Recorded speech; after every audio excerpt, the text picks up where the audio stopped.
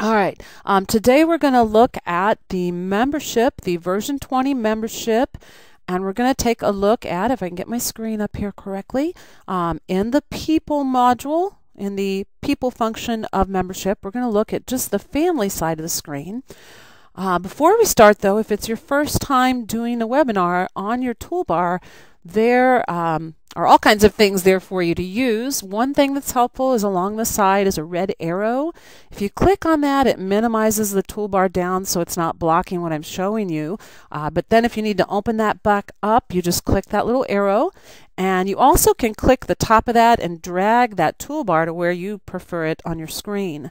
Pardon my voice, I'm going to the doctor after this. I'm going to go to the Minute Clinic and see. I think I need some antibiotics. I think I may have a sinus infection, so excuse my voice or if I start coughing.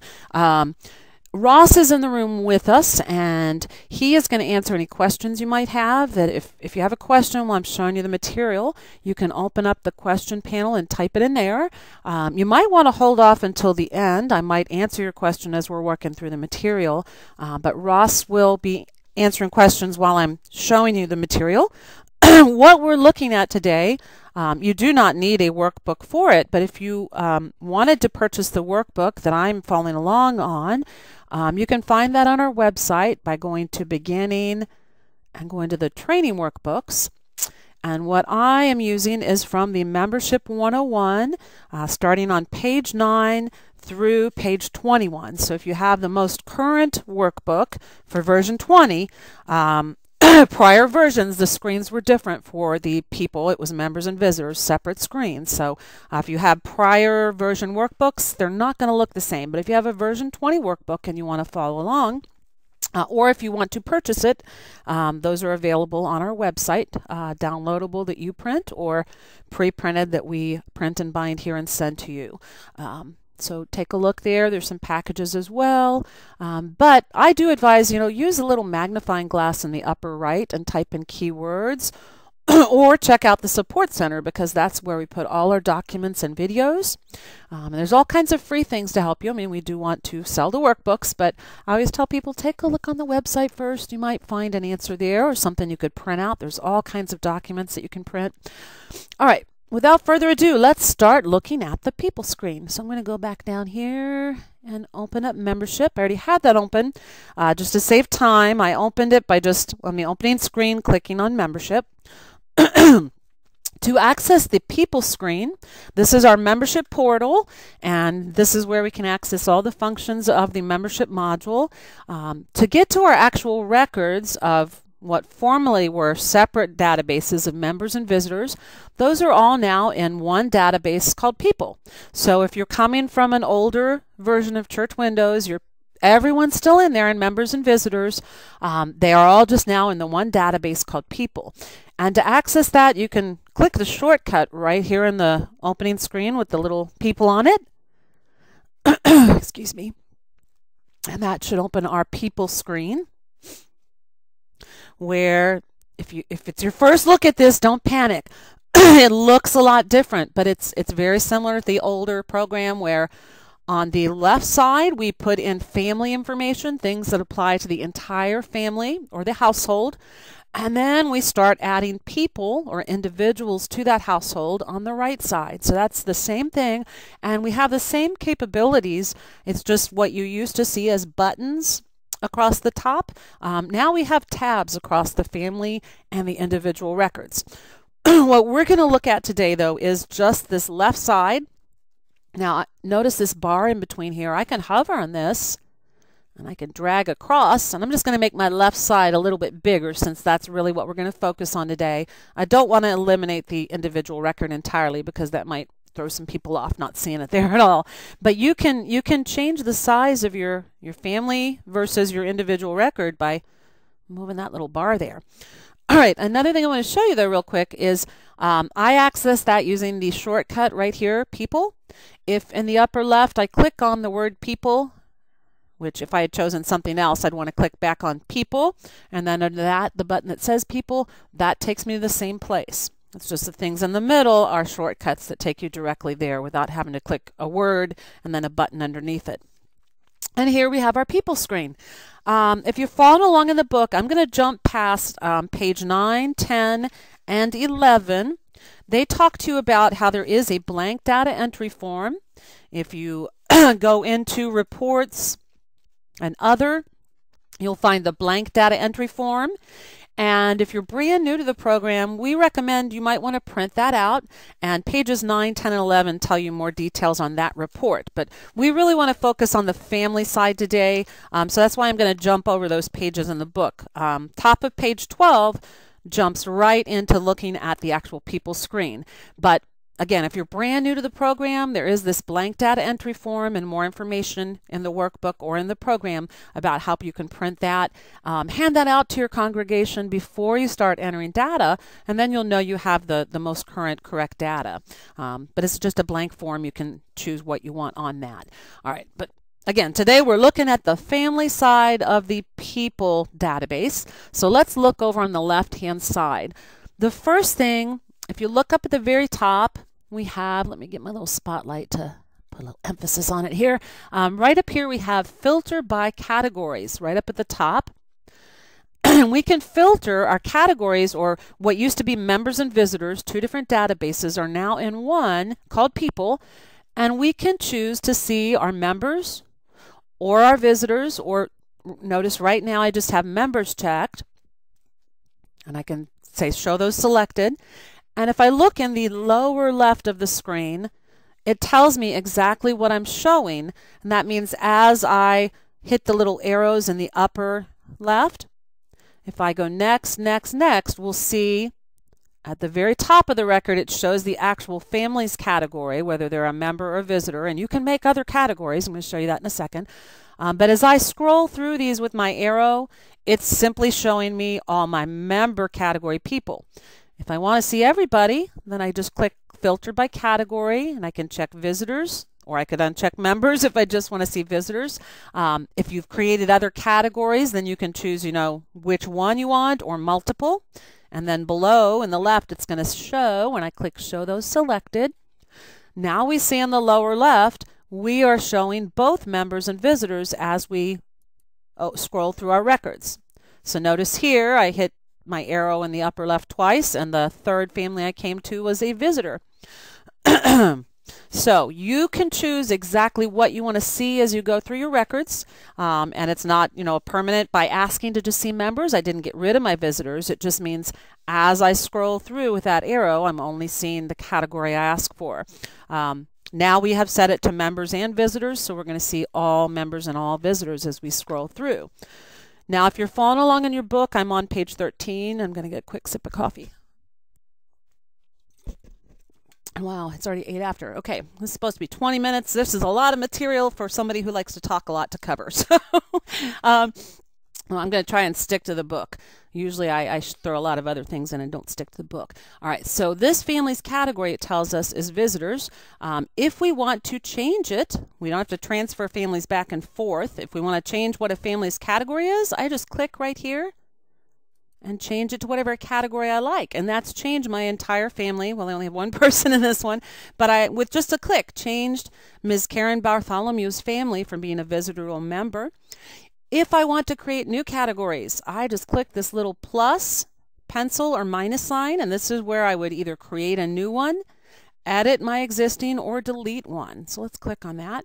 Brings up a little window where I can see my existing categories. If I want to make a new one, I can click right here and click encode, and we're going to make a category for inactive, or what used to be called terminated. And I want to move all of my people who are terminated over into that, what I'm going to call my inactive database. So that's pretty easy to create a new category. Now, I think about the different categories you want. If you want to delete a category, you can bring up the little category box and hit minus.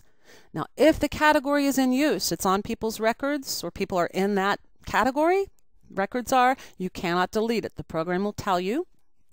But this one I just made inactive, I could click minus.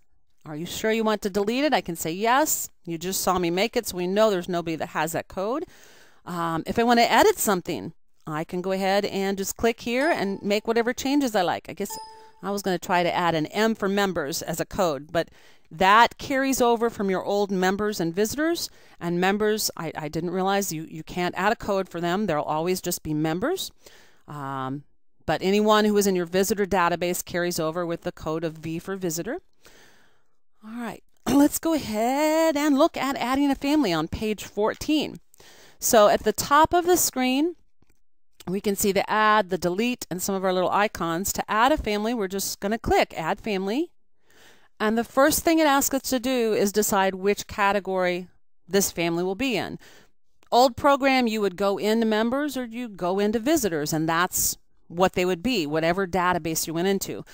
Here, in the newer version 20, all-in-one people database, when you're going to add a new person, first thing you have to do is choose their category. So we'll choose members and then click OK. And now we see up at the top, it's grayed out. It's ready for me to create this new member record. Now I'm going to cancel this.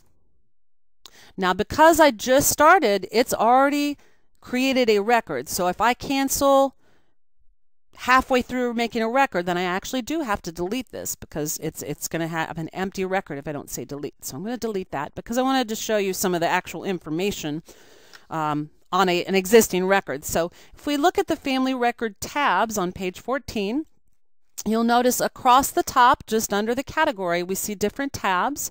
The first tab, now each of these, if you think of the old, it had buttons for the different things.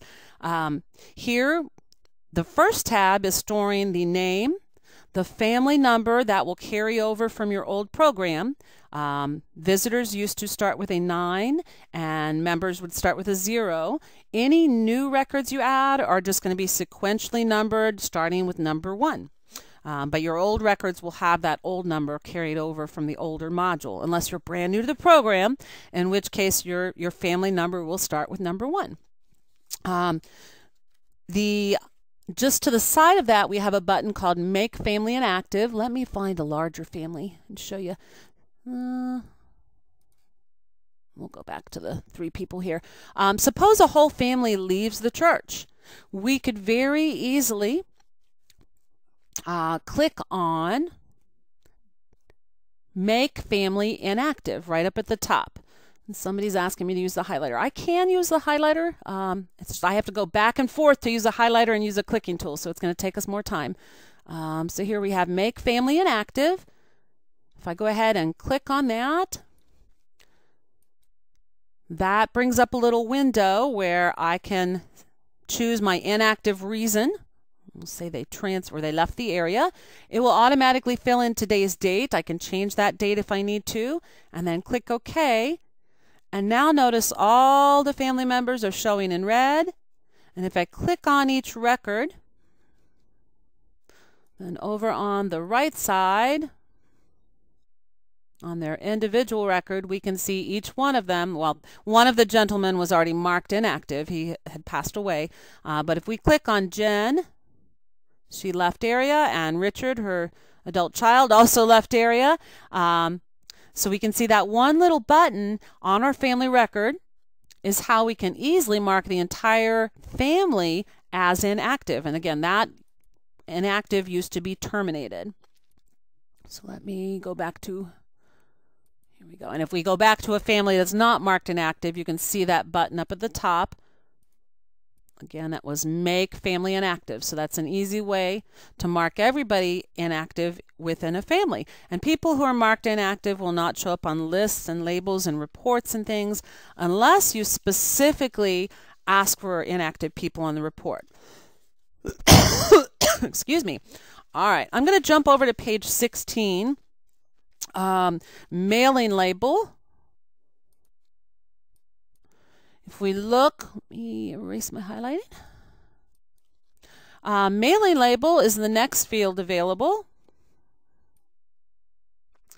And in mailing label, we're just going to type whatever the family, how they want their mail to be addressed to them. Mr. and Mrs. Nathan Thomas, Nate and Kay Thomas, the Thomas family, however that family wants things sent to them. Now, when you put things in, it's preferable you do not use any punctuation. The post office prefers no punctuation. Hence why we don't put a period after the Miss or Mr. or Mrs. or anything like that. The next thing we're going to add is the address, and we can easily add that. You don't just type in the box to add the address. We just click the plus at the end of the line. Now here we're seeing Ms. Nina. Let me go ahead and cancel here, and we will just do an add family. We'll make me a member. So I'm just going to type in my name, Ms. Kellyanne Pierman. And then for the address, I'm just going to click the plus at the end of the line. And that brings up my address box where I can go ahead and type in the address. My zip code and country I already have set up within my settings, so it's filling that in for me using the one of the church, but I could change that if I needed to. I can also put in bulk mail information if you need to do bulk mail, and this is also where if your family has alternate addresses where everyone in the family picks up and leaves for a period of time, we can click on Family Alternate, and we can add up to 3 family alternate addresses. Not just 1 anymore, but you can add 3. So here we would put the effective month and day from and to, and if it's recurring, you can put the recurrence here as well. We can mark family addresses, the main address. Let's go back here. The main address or the alternate address can be marked as unlisted. And we can also, for any of these addresses, there's a little checkbox to say this is the address to use for statements. If you provide donation statements, you can indicate exactly which address on the record, since you can add so many different addresses now, which one is the one to send for a donation statement. It's really nifty. We'll go ahead and say OK there. And now we see my current address is 123 Anywhere Street, Blacklick, Ohio 43230. So as soon as I added that, we see it on the screen. If I want to edit it, I just click the little pencil. Or if I needed to delete it, I just click the little minus, and then it asks if I want to delete it. We'll say no because we don't want to actually delete it. And let's go ahead and move to page 17. Oops, I didn't say turn the page. That's where it shows you the family alternate address if you're following along in the book. Below that, last thing we see on the first tab with the actual name, the family names, is phone. That would just be the home phone. So we can put in their home phone number. You don't have to put slashes or dashes. When I tab off of that, it adds the, the parentheses and the slashes or dashes for me. Now the family information below, that will show, I'm going to hit save here, and I'm not going to add an individual because we're just talking about the family today, but let's look at a different record. If I hit back once, here we see below the phone number, we see the family information. And all of this information starts showing once we add individuals over on the right side, which we're not going to do that. That is going to be tomorrow's continuation.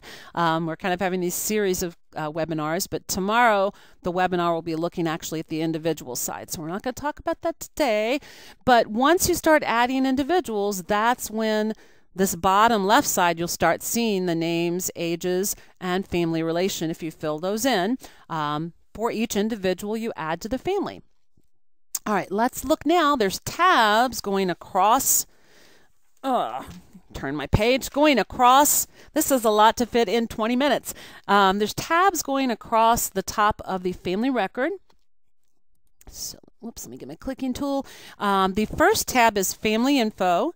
And this is where you can put, if they have another phone, an alternate phone besides, I consider this more like work phone. There used to be a work phone. Well, that was on the individual record though.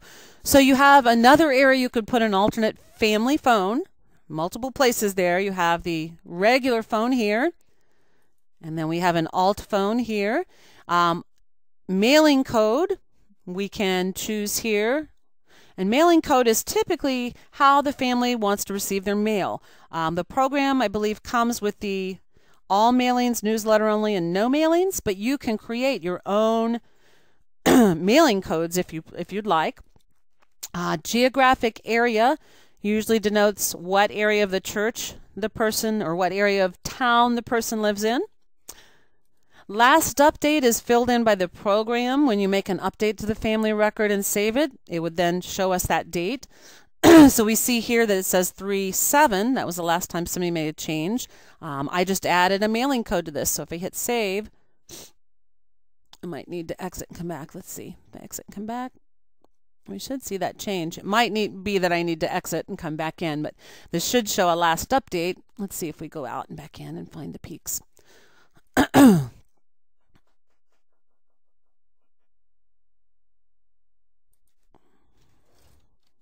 So I'm going to use the person lookup up at the top just to find that individual. Now if I click on his family info, not sure why that didn't register the last update, since I thought I just changed that to all mailings. I could have sworn that was blank. But again, I'm sick today, so maybe I'm wrong. But these fields that are kind of grayed out, last update by, date created and created by, those are filled in by the program, reading it from when you updated, reading it from your login, who actually updated it, and then when it was created, and who from your login who created it as well. All right. Few more things we have here. You have a comments tab where you can enter any comments for the family. It's just a free field where you can type anything you like. That is a searchable field. Also, next you have a photo tab where if you want to do a picture directory, you can store photos here. We don't have a photo on this family. We can easily put one. We just click on add picture, and mine's going right to my picture folder. If it doesn't already, then you need to find where you've stored your pictures. I just choose the picture I want. Probably a good idea to name your pictures the name of the people, or else it might be hard to find them. But it saw that I just added another one, so it's asking if I want to overwrite. Same picture, but I'll say yes. If you've added a picture and you want to put a newer picture, you can clear the picture and then go find your new one. But really easy to add a picture. And then the last thing we have here is the other tab, and this is a neat thing. We've had requests for this because sometimes families are divorced and a child or children spend time with multiple families or grandparents and parents, and people want the ability to have a child or a person associated with more than one house. We can now do that. So here we have the peaks, husband and wife, maybe one of them remarried and they have a child that lives with the other parent. We can click on this other tab, we can link another child to this family, and that brings up the link additional family members, where here we can search for the person we want, or we can click the arrow here and find the person. And once we find the person we want to link, then we just click link child to family, and now we see their name here. We could delete here if we made a mistake. We're going to click close, and now if I go back to my family tab, notice Blake Lawrence is now shown with the Peak family as well. And this last column here is our indicates additional family assignments, if any. It's the where they show if we have linked somebody. We see this little house here with an A. This means this is an associated household. It's not their primary house. I can click this little house. Oh, it worked when I did it earlier today. Darn. If I click this little house, it should take me right to the, oh, that makes me sad because it really worked this morning. Let me try going back and then maybe forward. It should, if it works properly like it did from this morning, it should take me directly to the Lawrence house where we can see the other household Mr. Lawrence is in. Let's see if we close out a membership. If you need to leave the webinar, I'm running over by a little bit, so if you need to leave, I'm nearly near the end, and you won't offend me if you leave early. I apologize, I'm going over. Again, I have a hard time, with lots of information, I have a hard time sticking to 20 minutes. All right, let's look real quick. I wonder why that worked for me this morning and not this time. All right, slow. Fingers crossed. Oh, all right. I'm going to have to tell the programmers that the link does not work. But let's go ahead. If I look here, let me show you.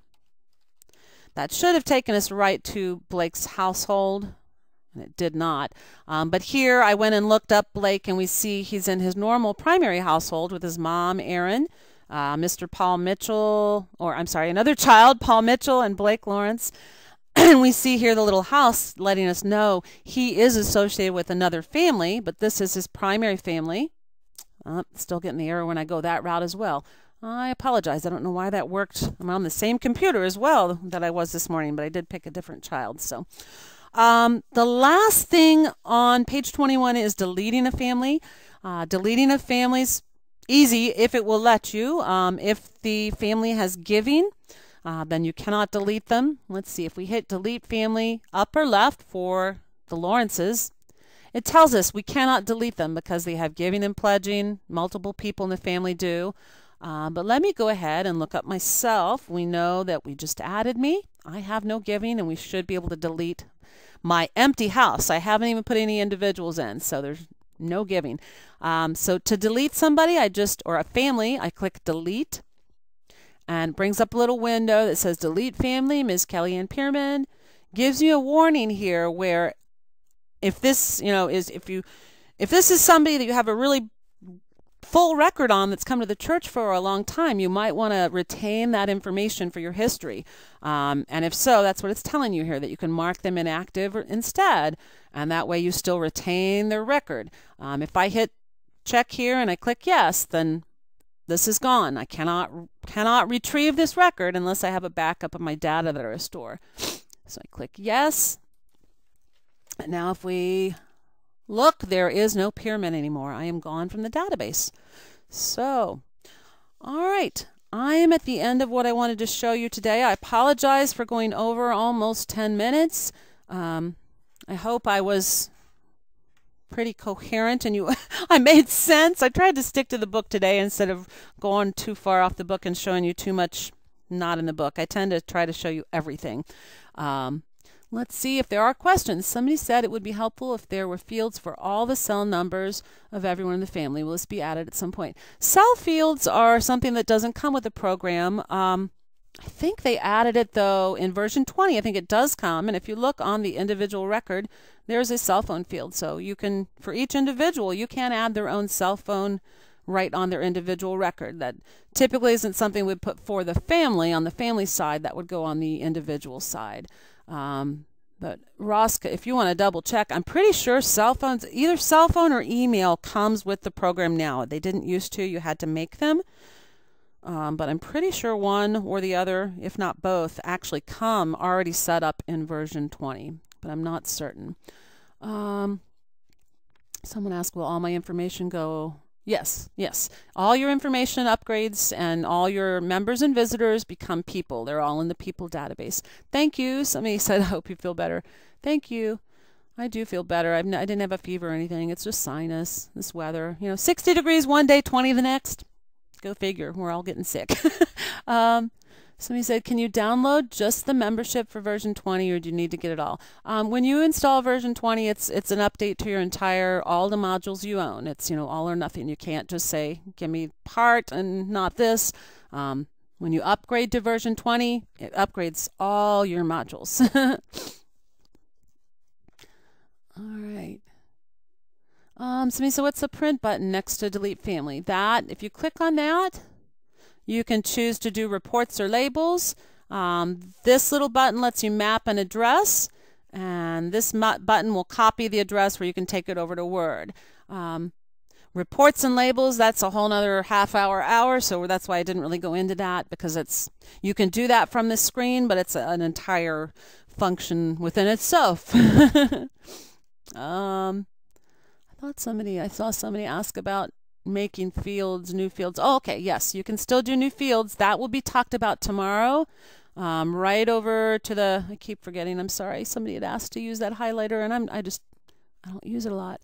That will be discussed in tomorrow's webinar, or they might touch briefly on that because there's a lot on the individual side. I think they might just show you that it's there. I'm pretty sure we might have a class already, or might be doing one in the future on customizing fields. But yes, you can still make fields and stuff. That wasn't very professional.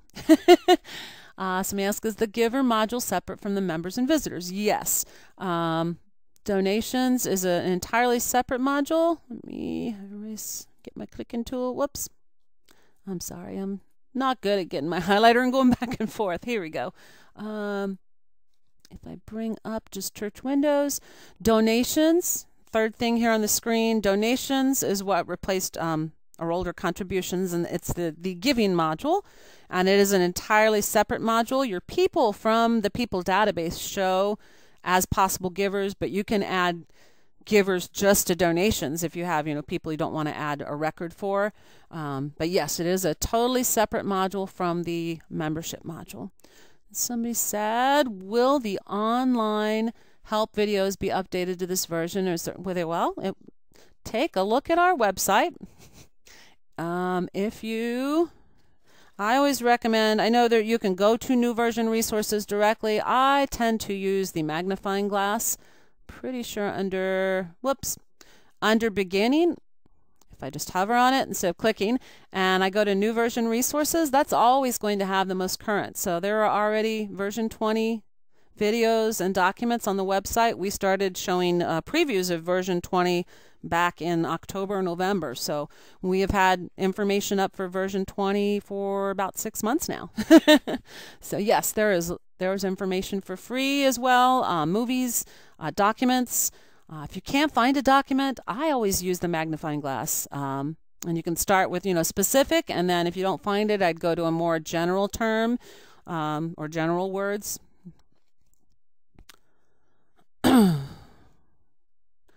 All right.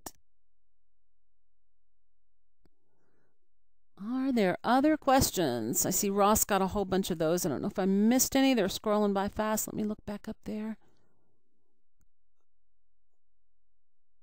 I think somebody said that the giver module is separate from members and visitors. I'm sorry. Yeah, it's always been a separate module. Membership and contributions is what started what was the current thing when I started back in 2007. And donations replaced contributions 3 to 5 years ago. I don't remember. But yeah, they've always been separate modules. Now, I know we have a few churches, it's rare that I see it, but every once in a while I'll come across a record when somebody calls in and they only own donations, but they don't keep a record of all the things that membership can. So they must not need that, because donations, really all you can track about your people are their name, address, and phone number, and an email, because you can email statements, but you don't have the capability of the records where you can, track all the different things in attendance and do mailing labels. I mean, you can do some label capability out of donations, but not as much.